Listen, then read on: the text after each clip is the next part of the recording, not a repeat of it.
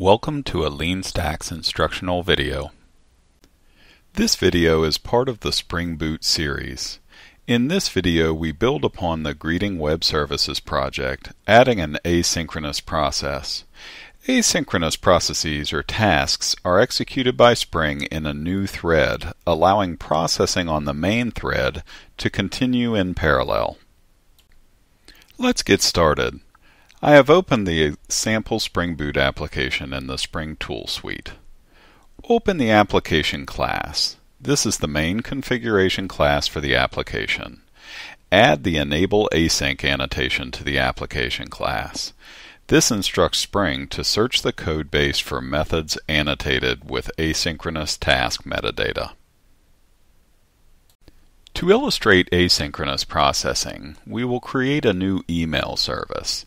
This service will not actually have code to send email messages, however, it's quite plausible that the activity of creating and sending an email, either through a local service provider or a cloud email service, is a candidate for asynchronous processing. In the Services package, create a new interface named Email Service. Within that interface, declare three methods. The first is named Send and sends an email synchronously. The second, named Send Async, will send an email asynchronously and not return any value back to the client. The third sends an email asynchronously but does return the status of that operation back to the client. The Future interface provides methods which allow asynchronous processes to return a value or an exception. In JDK 8, an implementation of the Future interface named completablefuture is an excellent candidate for our purposes. However, if you're using JDK 7 or lower, there's no implementation of the Future interface for our simple needs. Let's create our own implementation of the Future interface named Asyncresponse. This class implements the methods defined by the Future interface and a few more which are implemented in the completablefuture class in JDK 8. First, create a package named org.example.ws.util. Then within that package, create a new class named Asyncresponse. Since there are more than just a few lines of code in our Asyncresponse class, I'll paste in some code and walk through it.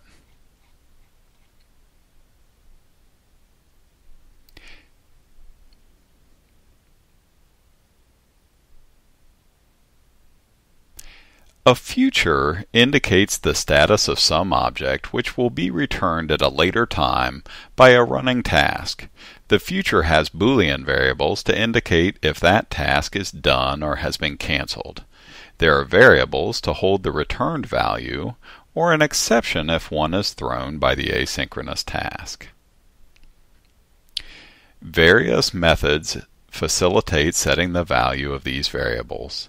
The complete and complete exceptionally methods are used by the asynchronous task to finalize the future object for the initiating thread.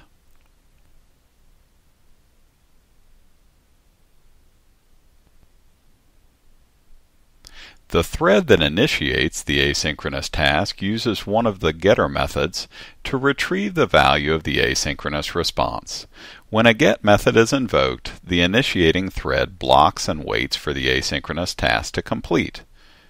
Remember that the JDK 8 completablefuture class offers the same functionality and more than that which we are illustrating in our Asyncresponse class. If you are using JDK 8, we recommend using the completablefuture class. Now that we've created the Asyncresponse class, let's use it in the implementation class for the email service. In the Service package, create a new class named Email Service Bean, which implements the email service interface.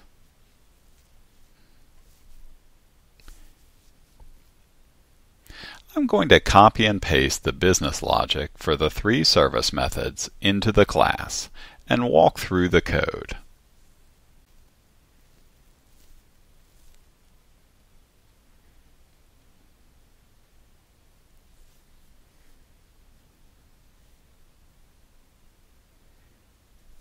The send method synchronously creates an email message and transmits it through an email service.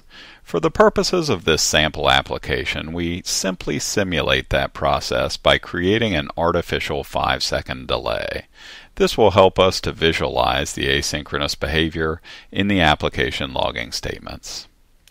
The send async method is annotated with async.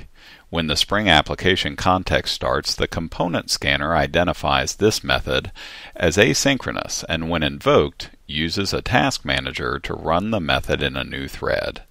This method does not return a response, therefore the initiating thread continues to run in parallel with the email service.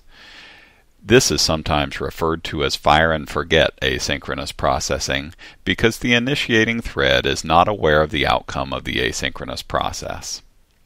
The send async with result method is similar to the send async method, but it returns a future wrapped response to the initiating thread. The response from the send method is stored in the async response using the complete method. Should the send method throw an exception, the async response is completed using the completed exceptionally method. When the initiating thread calls the get method on the future, either the Boolean response is returned or an execution exception is thrown. Finally, to illustrate the asynchronous processes, let's create a web service endpoint that retrieves a greeting from the database and sends it in an email asynchronously. Open the greeting controller class and add a new method named sendGreeting. I'll paste in the contents of the sendGreeting method.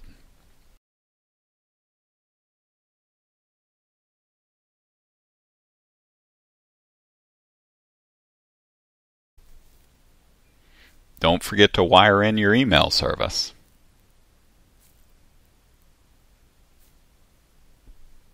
This web service endpoint listens for HTTP POST requests. The URL contains a path variable referencing a greeting primary key identifier followed by the command send. The URL optionally contains a query string parameter named wait. We ensure that the parameter value is defaulted to false in case it's not supplied in the request URL. The web service retrieves the greeting entity using the supplied primary key identifier.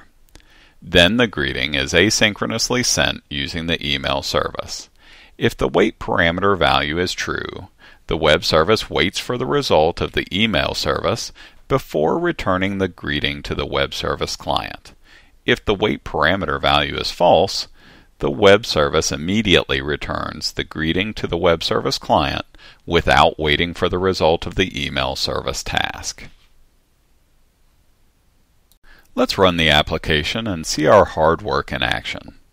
Open a terminal window and change directory to the project base directory.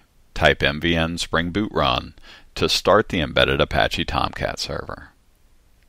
I'm going to open a RESTful web service client and call the new greeting API. First, let's invoke the service setting the wait parameter to true.